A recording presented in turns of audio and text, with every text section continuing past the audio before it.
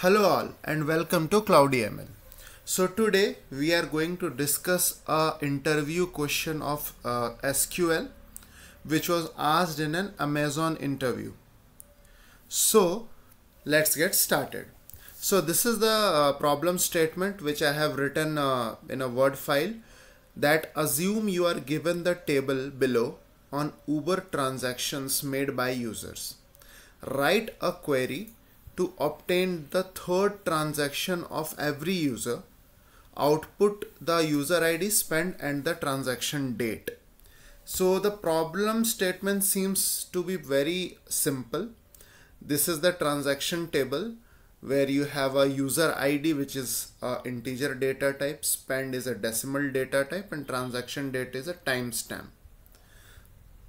This is a kind of example input wherein the user ID is created along with the spend and the timestamp or the transaction date.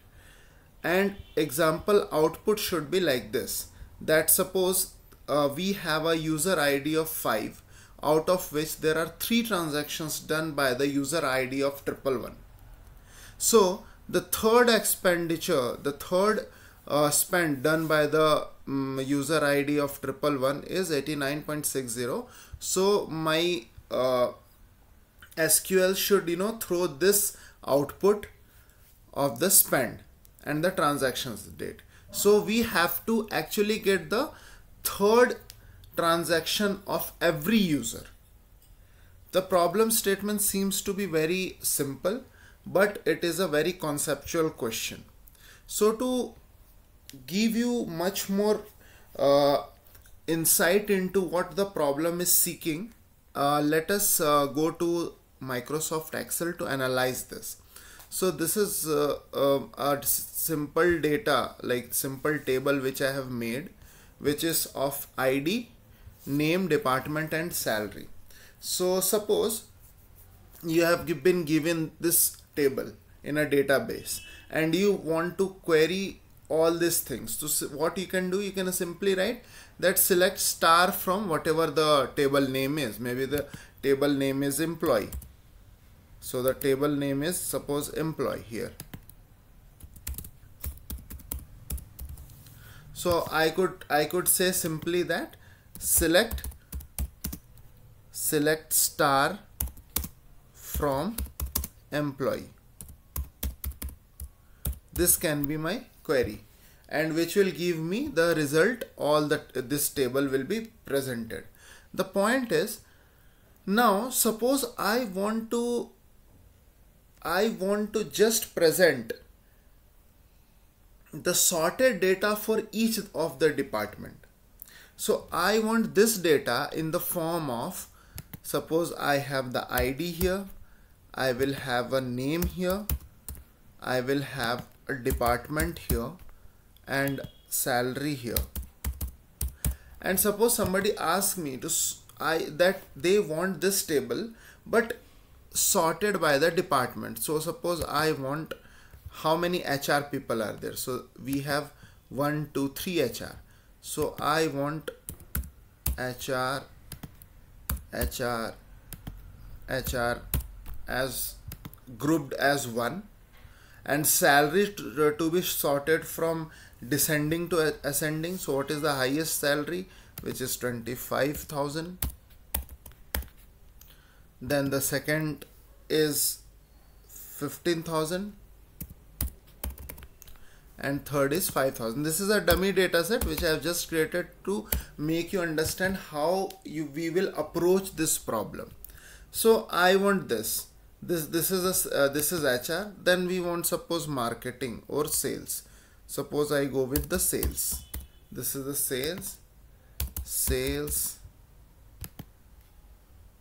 sales, and again I want to sort this as per the descending order of the salary. Suppose this is 30,000, this is 20,000, 10,000. Similarly, the same thing will go with the marketing. We want to get the marketing thing with the same kind of grouping. So I can write marketing, marketing, marketing. These are the department, and again I will write the salary like this, 52, maybe 28, yeah, 28 and 16k. I want to query my table sorted like this. So what command can you think can do this? What kind of command can do this? The first thing which a person or a interviewee will get in the mind is the group by. But the problem what group by has is, so these are the, suppose this is the sales department here. I'll just highlight it. This is the sales department here. If I will go with a group by, what it will do, it will collapse this and it will give the aggregation of some average, whatever you want. So suppose I say group by sales, order of, descending, whatever order you want to have it. So what will happen is the sales will collapse to one column like this. The sales, the sum of for some average or whatever, the sales column will have the aggregation of some average, whatever it is. Similarly, marketing will get an aggregation of some average count, whatever you want. Similarly, HR will also get an aggregation. Remember guys, the level of detail is changing in a simple SQL command.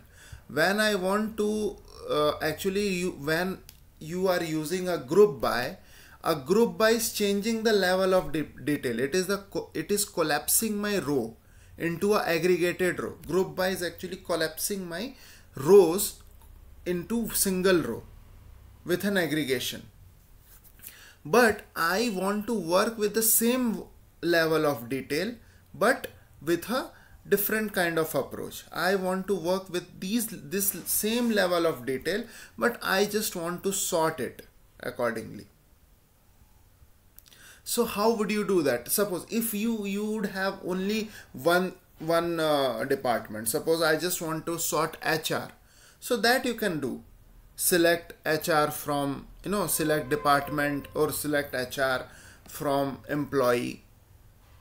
Sort by descending, sort by salary into descending order. So that you can do. But what will happen when you want to get all this along with all these values as well?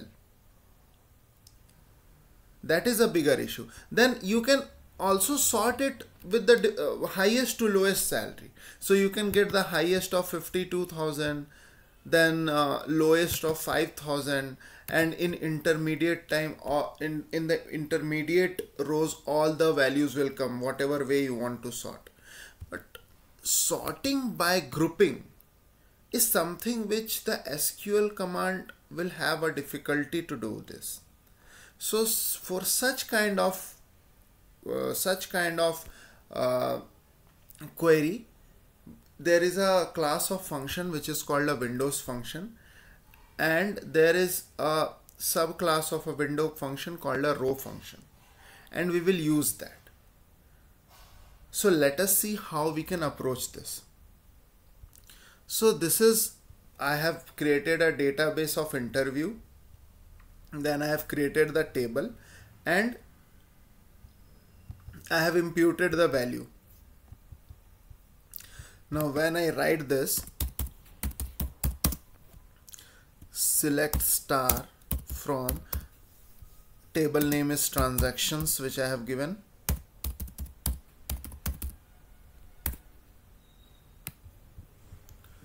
when I run this query I will get the user ID. I have used the same example user ID. I have used 111 as 3 times and other as 2. You can actually choose to insert a lot of values which can give you like multiple user ID with the 3rd and 4th transactions, like that. You can do that. Now what I want, I would simply, I'll show you how we can approach it. So suppose I want to select all the field along with a row number. I want to select all the field along with the row numbers. So I want an additional additional column which will give me the row numbers of each of the row.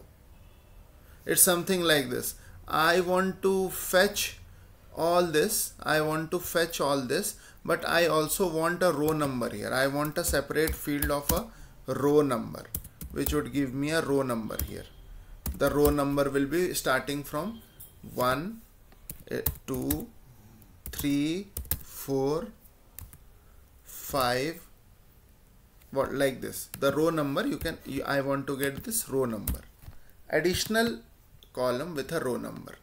So what I can do, I can simply write select. I will not use star here because I want an additional row as well. So I'll simply use select user ID spend transaction date,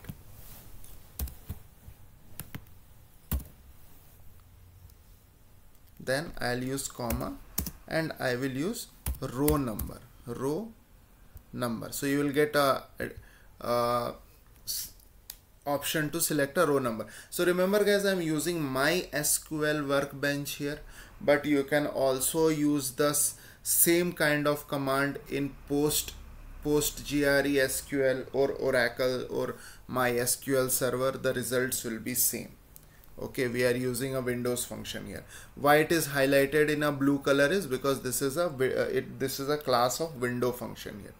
So I want to select, I want to have 4 fields or 4 columns in my database or a table. I want to have user ID, spend transaction date, and a row number.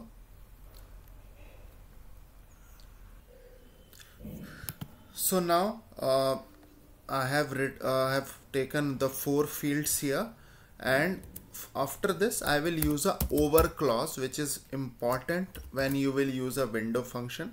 Then I will use a aliases for this row number, because this row number is a function, but I want this row number to be shown as row num.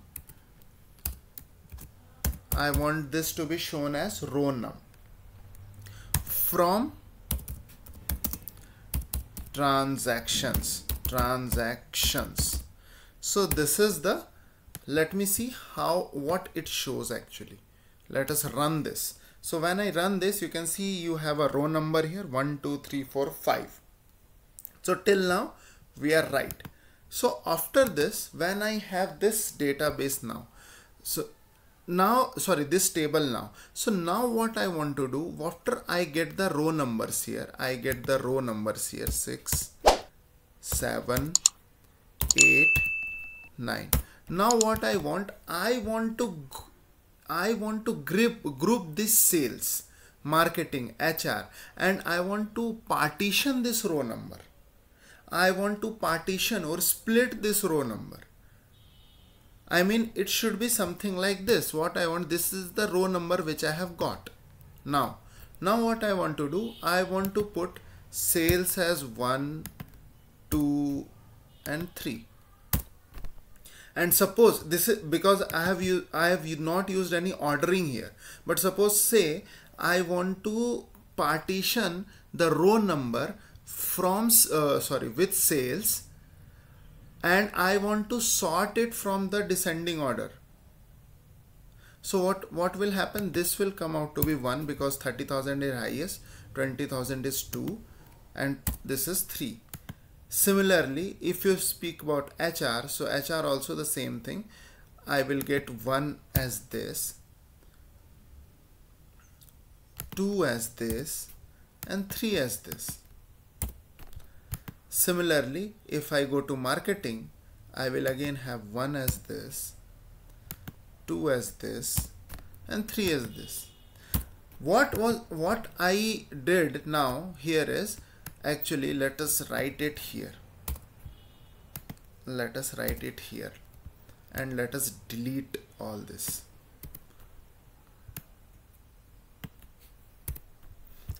So this is the split or partition row number, splitted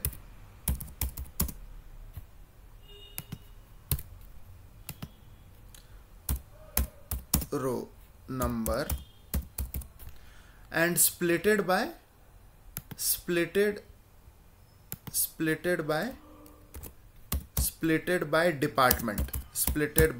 department. This is splitted by department row number, and this is the actual row number. So this is the actual row number here.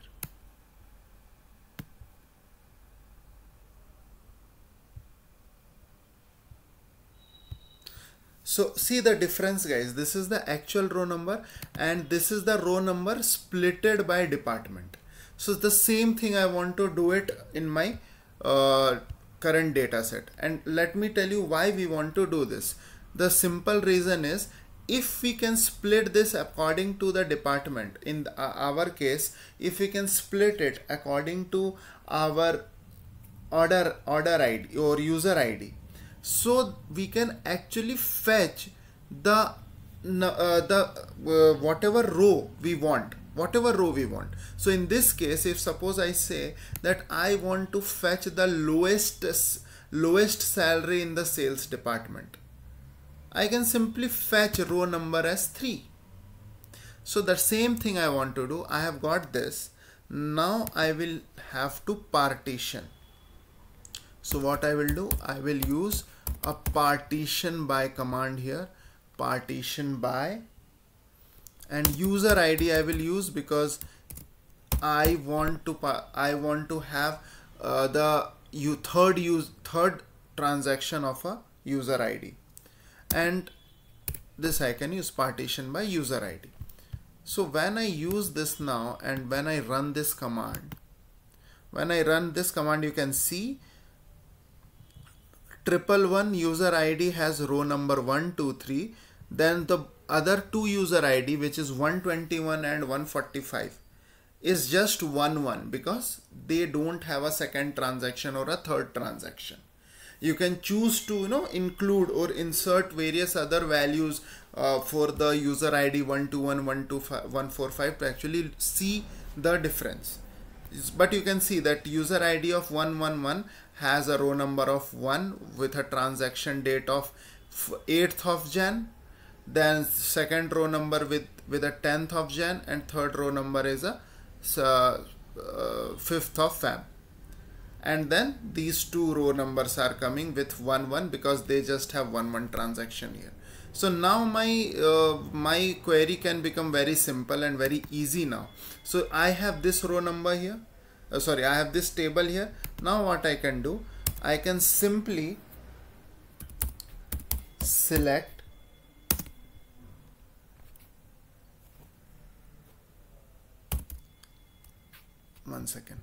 I can simply select user ID, spend, and transaction date. Again, guys, I'm not using star here because I will be using select command on this particular table. And this particular table has 4 fields. So I will write select user ID, spend, transaction date from. This is the table, and I have to give an this name also, the name of this table. Suppose I will name as trans.num. So select user ID, spend, transaction date from this table, and the table name I have given. Table name you can give anything. I have given transnum. You can give A, B, C, whatever you want. Now the point is where the row num is equal to 3.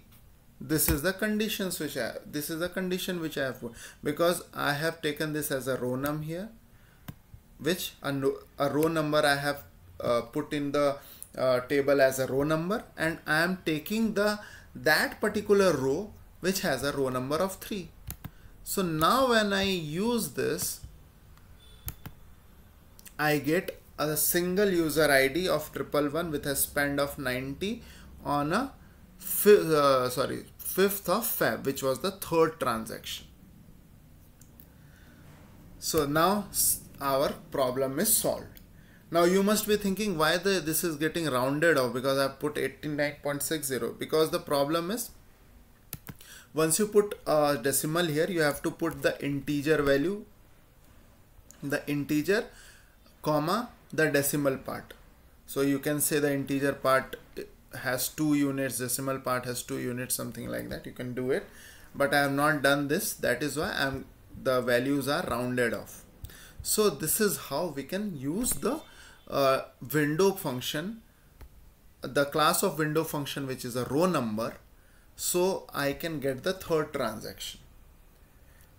Sounds very complicated at first, but this is a very simple conceptual problem which was asked in one of the Amazon interviews. So I hope you guys like it. So if you like this video, please go there, go on the YouTube, like our channel, subscribe and share with the others. Thank you and have a nice day.